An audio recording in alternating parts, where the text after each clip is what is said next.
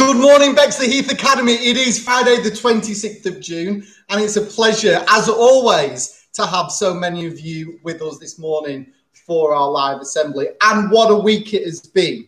Incredible weather this week, bringing us up to what I'm sure will be a beautiful weekend as well.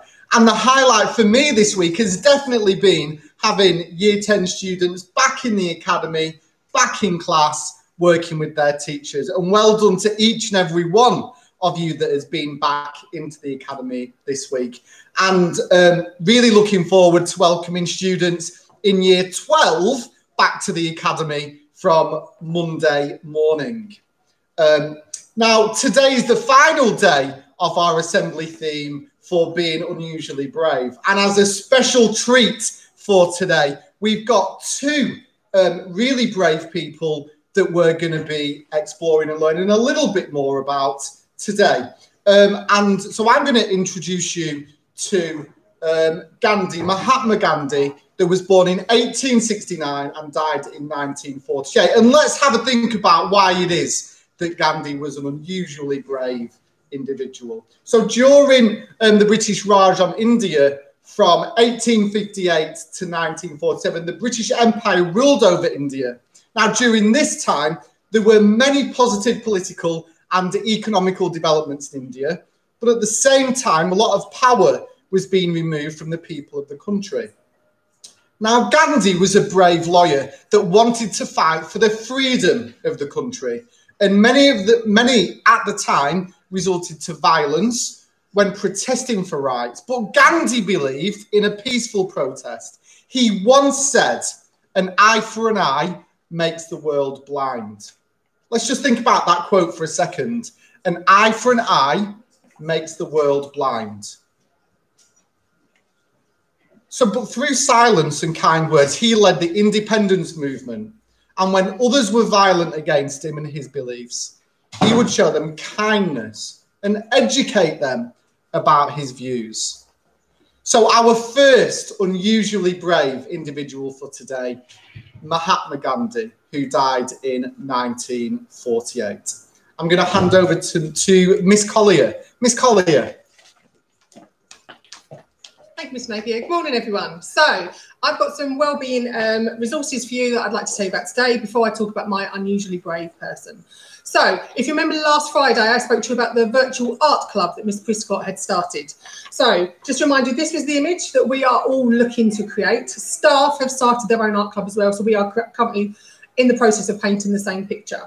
So the video last week, you should have completed the background. The video we are launching today on our social media is kind of in the foreground. So after today's video, you will have a completed painting. What we would love you to do is we would love you to share with us your completed paintings. We are going to create a staff and student kind of art wall where we can compare and see each other's work. So please do have a go. You can find last week's as well on social media. So have a go and send us your finished art pieces, please. Second thing I'd like to talk to you about today is some wellbeing resources that we've created for you, the students. So if you look on our school website, under the student tab, there is the mental health and wellbeing page. And there are different activities and different resources for each of the kind of the different areas of mental health and wellbeing. So there's anxiety and stress, depression, and there's lots more coming. So please have a look. They've got some inside academy resources and some outside academy resources as well, places that you can find support. So they're really, really great. So please have a look. Now, I'm going to talk about an unusually brave woman today whose name was Emmeline Pankhurst. She was born in 1858 and she died in 1928. Now, you may know that once in the UK, women were not allowed to vote. We were not treated equally to men. So in 1903, she founded a group called the Women's Social and Political Union. And she was the founder of a group called the Suffragettes, who were women who were voting for women to be seen as equals and given the right to vote in the country.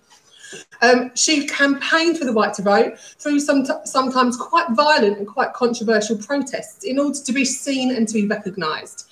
She worked incredibly hard to ensure that women were heard and that our views were listened to by everybody, including the government.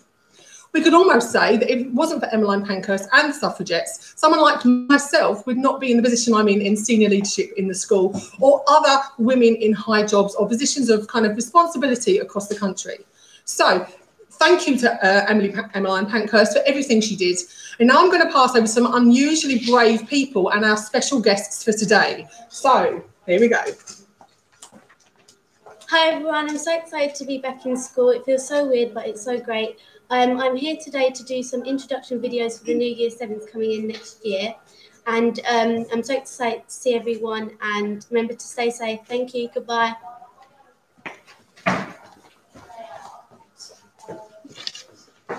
Hi everyone, it is a bit weird to be back in school uniform, but I'm here to make an induction video for the new Year 7, and I'm really happy to be back in school.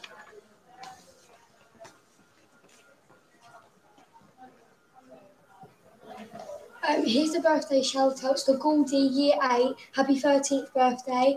Garja, Year 9, happy 14th birthday. Samira, Year 9, happy 14th birthday. Gemma, Year 12, happy 17th birthday.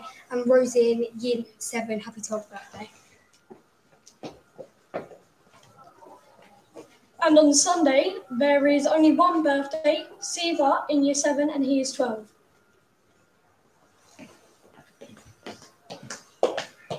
Guys, what a treat for us this morning, and a massive thank you to our Year 7 students for taking part in the assembly this morning. All 4 of them being unusually brave today, and as they mentioned there, working in the academy today, preparing some personal videos to send to Year 6 students that will be joining us in September. Now, as always, our closing reminders for today. Please remember that wherever possible, we should be staying at home, washing our hands frequently for at least 20 seconds, making sure that we're staying fit and healthy. And when we're outside or out and about in public, remembering to retain that 2-metre distance from other people. Ladies and gents, thank you for joining us this morning, and we look forward to seeing you bright and early on Monday morning. Have a great weekend. Famous